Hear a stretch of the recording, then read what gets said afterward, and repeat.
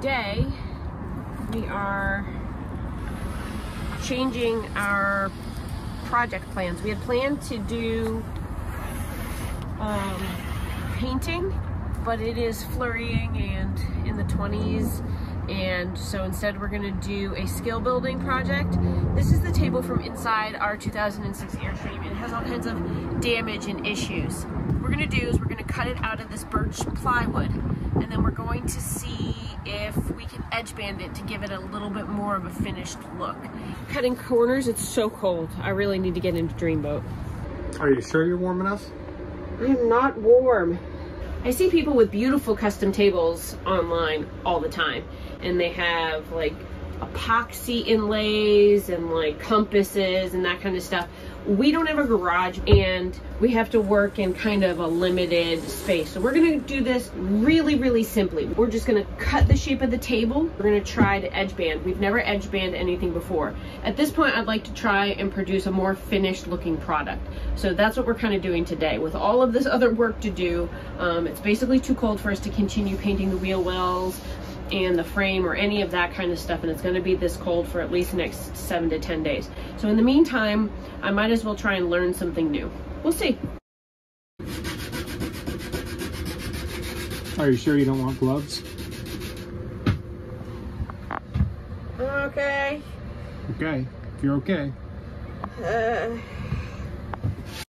Prepare the surface edge. Fill any large holes, sand rough spots, remove sawdust, and make sure your cutting edge is a ½ inch longer than the surface to be covered. Preheat your iron to cotton setting. Slowly press the iron over the edging. Check to see if your glue is melting. Then we let it cool completely and we trim any excess with the Bandit edge trimmer. Sand smooth and finish as desired. I said that I can apply this and then trim it, and where my plywood has chipped out, fill any chip outs and stuff, and I want to do that all at once after this is already applied and trimmed and everything. And this is, I guess, really thin wood veneer, so I should be able to stain, paint, or whatever.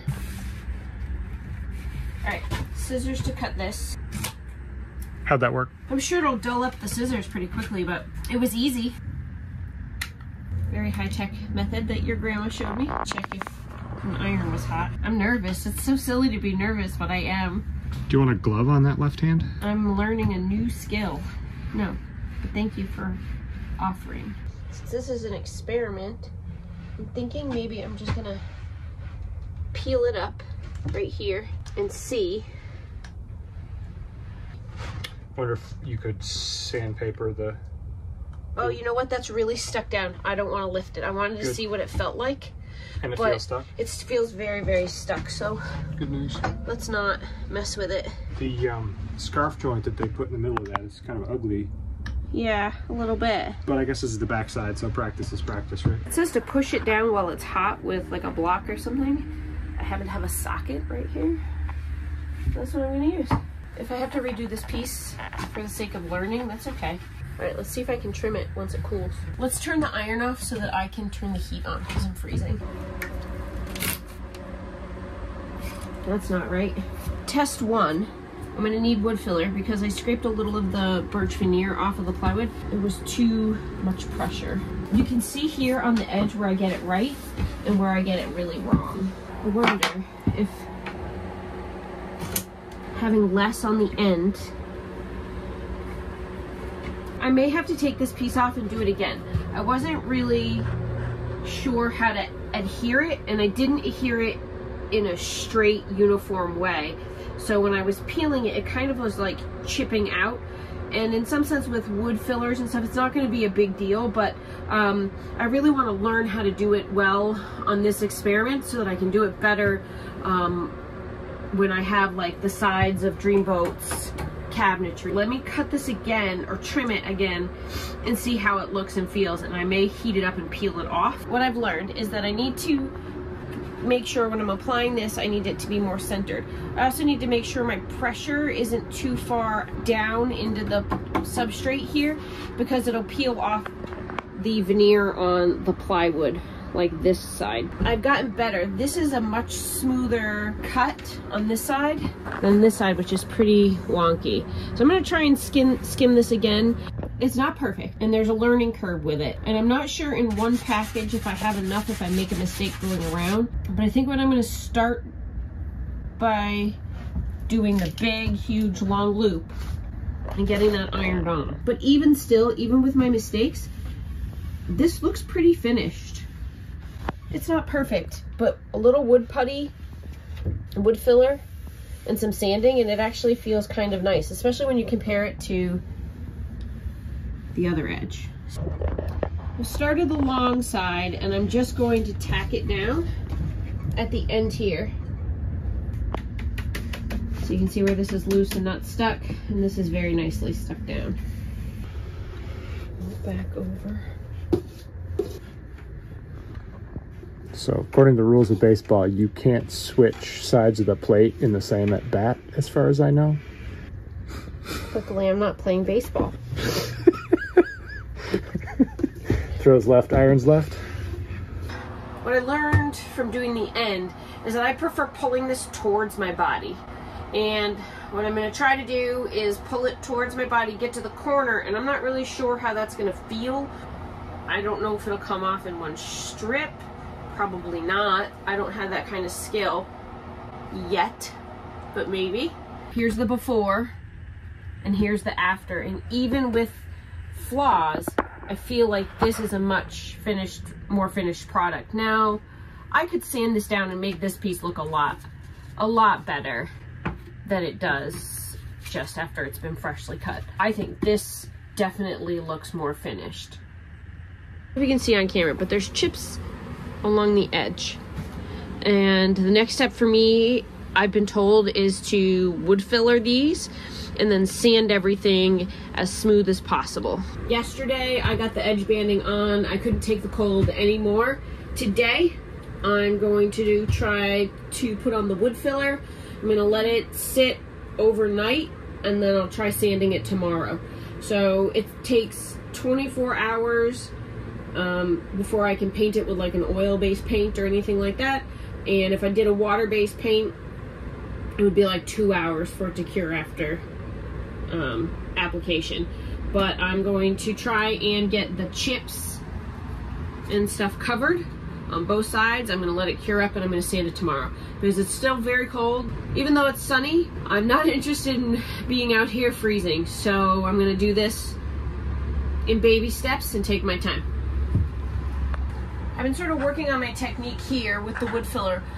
This little tiny tub cost me about $5, and I probably could have gotten 2 or 3 times as much for about $7. But about, I would guess, a third of this will likely get dried out and thrown away before I could actually use it. So the bigger tub and storing the bigger tub and managing the bigger tub, well, in some sense is a better deal. It would have been just more waste. So yeah, there's that. I'm not a woodworker, so I'm kind of just winging it and doing what feels or looks good to me. I'm gonna snap the cover or rest the cover on this loosely. I can feel whatever I use on my putty knife dry really, really quickly. Now I have the heat blowing directly on me, so it's probably not helping, but I'm not willing to be cold to save that much product. And it's filling it really nicely. Some professional cabinet makers can be horrified by what I'm doing. The internet could flame me, but I think it actually looks better.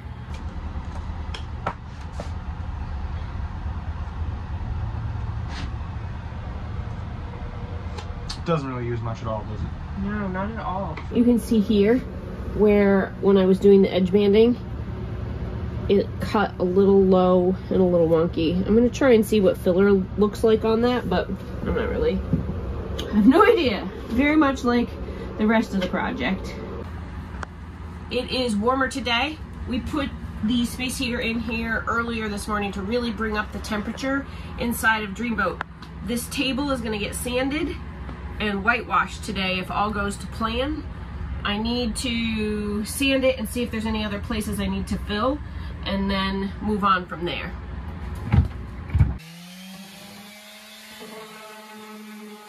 Here's something I've learned. The edge banding and filler right there has sort of amplified a flaw where we didn't cut it correctly. So moving forward, I'm not gonna fix this right now, but moving forward for doing Dreamboat's cabinetry, I need to be really mindful of how I cut things. So definitely learned something.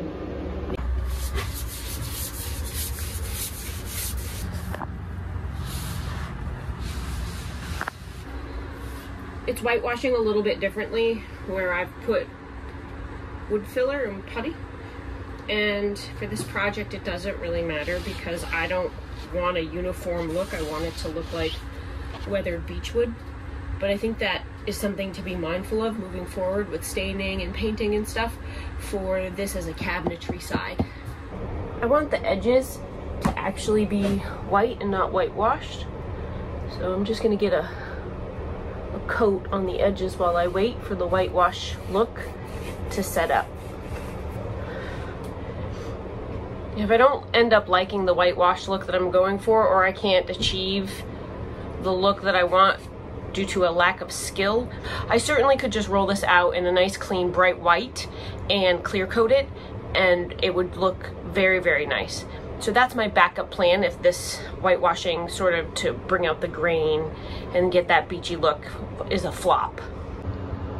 This is where I'm leaving the project for the day. You can see where I've had to add some paint and it's still wet. So we'll see how it looks in the morning.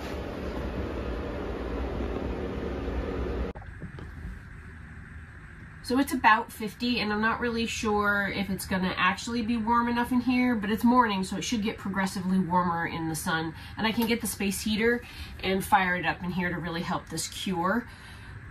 It is definitely going to take multiple coats, and I'm not really sure that I actually have enough